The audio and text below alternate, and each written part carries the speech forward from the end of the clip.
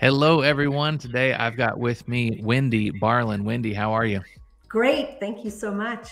Yeah, thanks for taking a few minutes out of your day to chat with me. Wendy is a CPA, and in her member profile in the tagline, it says that she helps business owners not just to make more money, but to keep more money. And I think that that's a really interesting distinction. So hopefully we'll get into that in a little bit more detail as we go here, because I do think that that's a valuable thing to think about. So, as is our tradition here with these member spotlights, I'm going to put Wendy on the spot, and I'm going to ask you to shamelessly just give us your best elevator pitch. If you and I just met for the first time, I was like, Wendy, so nice to meet you. What do you do for a living? In 60 seconds or less, what would you say? Nice to meet you.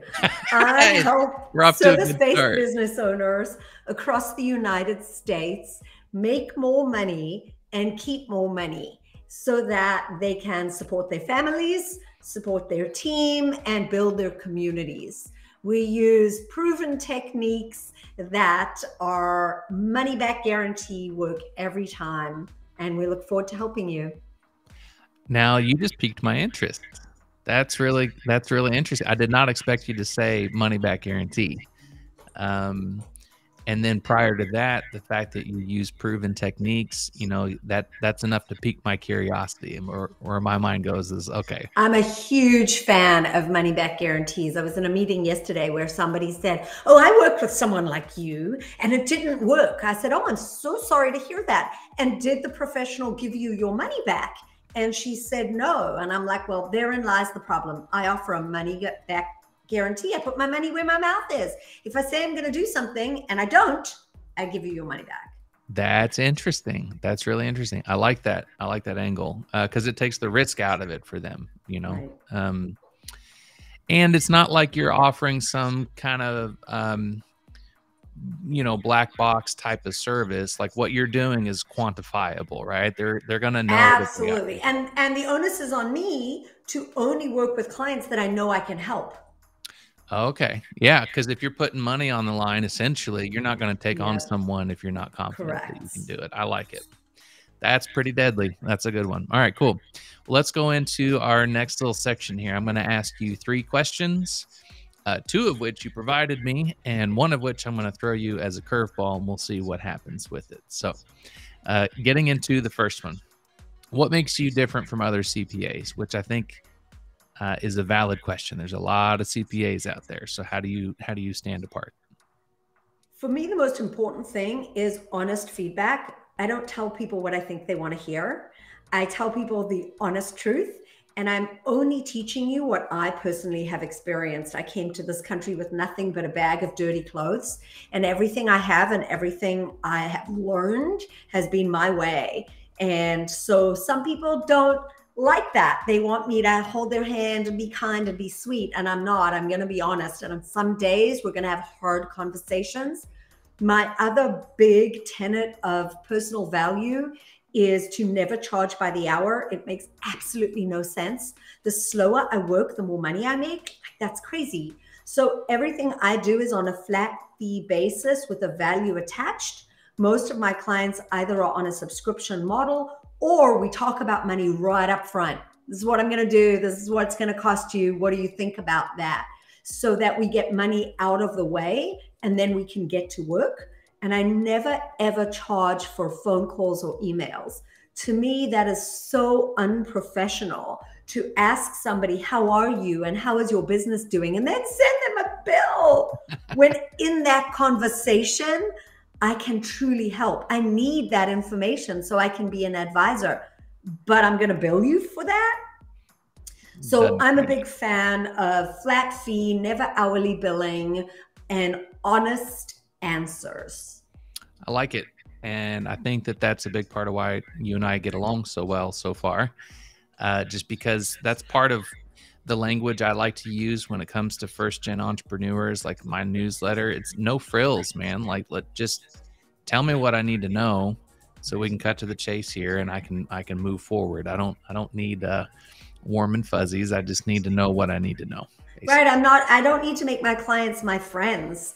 I need to help them so they get tangible results. And so sometimes those are not easy conversations to have, but they're important. And I feel too often people aren't getting the real truth answers that they actually need. Yeah, that's interesting. I also like the flat rate thing, because that kind of keeps with your theme of having skin in the game. If Right. you're profiting by working more slowly and inefficiently, then the more accounting issues I have, the better off you are, basically. Correct. Isn't that awful? Yeah. Yeah. All right. Good deal. Well, I like that. So let's go on to our next one. You ready? How do I know if I have a good tax advisor? Now, this is a little juicy because everybody's got one already. How do I know if who I'm working with is actually? And I love this question because I'm not the tax advisor for everybody. Like we just said, there are people I can help and there are people I can't help. Right. And so very often the conversation I have is, I'm not the person for you, but let's see if the person you have is a good one. And one of the most important things is that they listen. Do they ask about you? Because this isn't about them. This is about you. So are they asking the questions about your risk tolerance, your life, your goals, your intentions? That to me is critical. The second piece is that they're not getting you huge refunds.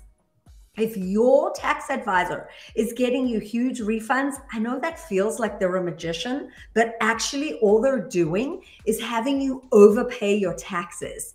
And then they look like a superstar, but the government's had your money all year long. Right. So having a tax advisor who promises you refunds or year in and year out gets you large refunds, to me, that's a sign that they're not doing a good job.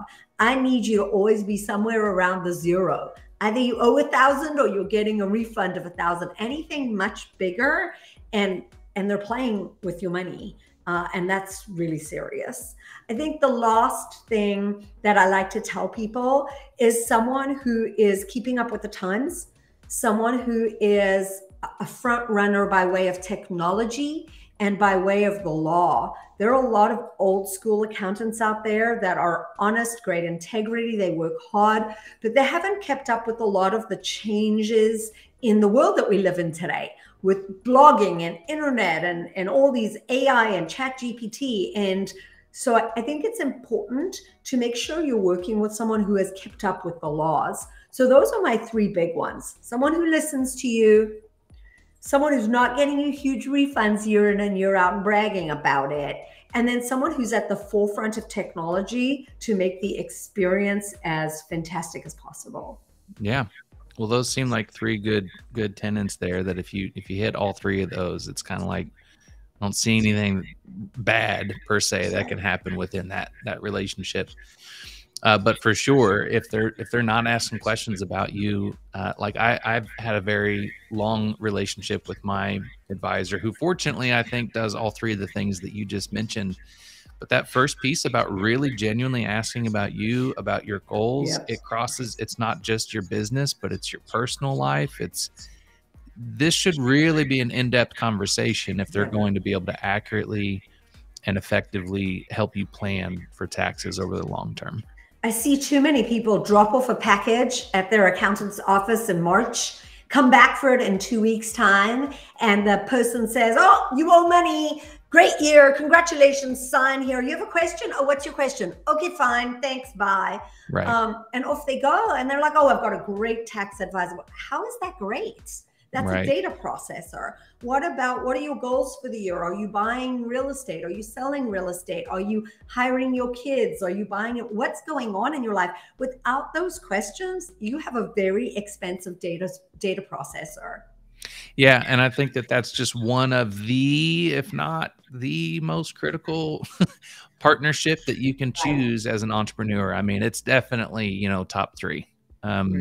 So really, really important that you kind of measure twice, cut once when it comes to choosing a good tax. And interview, like there's no shame in interviewing Right. people. I don't think it's like the good old days with your doctor where you just went to the guy down the street and that was it.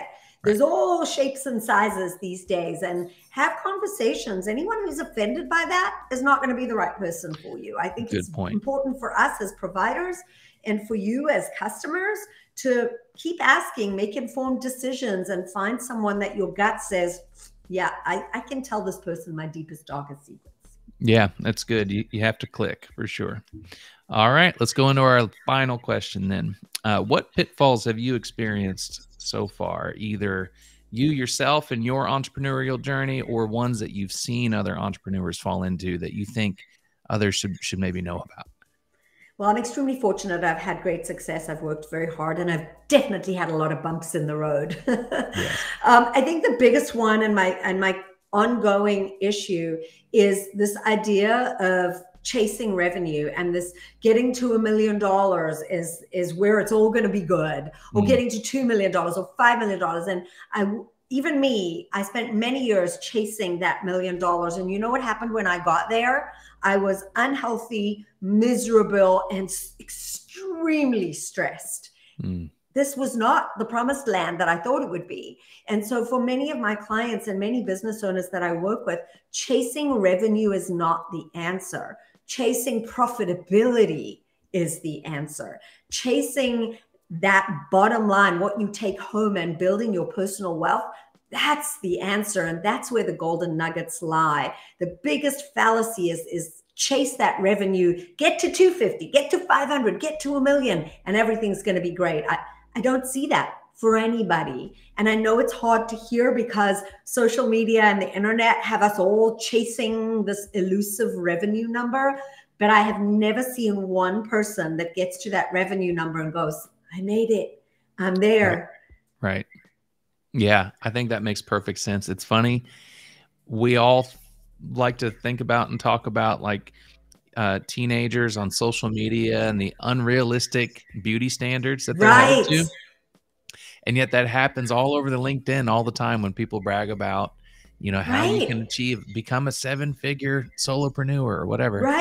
How do you I was having toothache that I went to the dentist over and over again, and they said to me, there's nothing wrong with your teeth. May we recommend a psychotherapist instead? Right? I mean, I was so unhealthy physically and mentally chasing this revenue goal. And really, you know what happened? My expenses went up with it because I was spending so much money to get to that goal. And now when I look back, I'm like, wow, at revenue of 500,000, I was taking home the same amount of money. The same amount of money with way less client stress. So for all the business owners now that I work with, my goal is, how much money do you need to live on? How much revenue do you need to support that? And then where do we go, rather than chasing this fictitious revenue number? I think that's great advice. 100%. I would rather bring home $100,000 at a $500,000 revenue. Then bring home 120 at $1 million revenue. And I see that every day. It's the bragging factor, right? It's I have a 7-figure business. I had a woman call me who did a launch, one of these online creators. She did a launch and she called me and she said, Wendy, I'm planning to take the year off because I had a successful launch.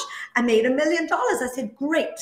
Let's do the math, figure out what you owe for taxes, what's left, and see if you can live on that. Yeah, she couldn't live on it. She had less than 100,000 left after taxes from her fantastic $1 million launch because of the expenses involved. Nobody was managing those. So that is by far the biggest everyday pitfall that I see in the entrepreneurial world. Well, and this is maybe a sticking point for me personally. I don't know if this bothers anybody else. I hate it when people say, I made $1 million. No, you didn't. Revenue is not the same as profit, right? Like, and what they should say, and I have $50,000 in credit card debt, and I barely squeaked by paying my taxes. Yep. Don't believe the hype, people. Don't believe it. So that's great advice, Wendy. Really appreciate you taking some time out of your day to share these pointers. I think it really speaks to the fact that you have been at this. You do have real world experience. You've seen some of these pitfalls. You know what to look out for, how to be real with your clients, just all around really well-rounded conversation and perspective. So if you want to get in touch with Wendy, you can just go to wendybarlin.com. I'll include a link down below. And again, Wendy, I appreciate you being a member of this community, and we'll see you around. Thank you. All right, take care.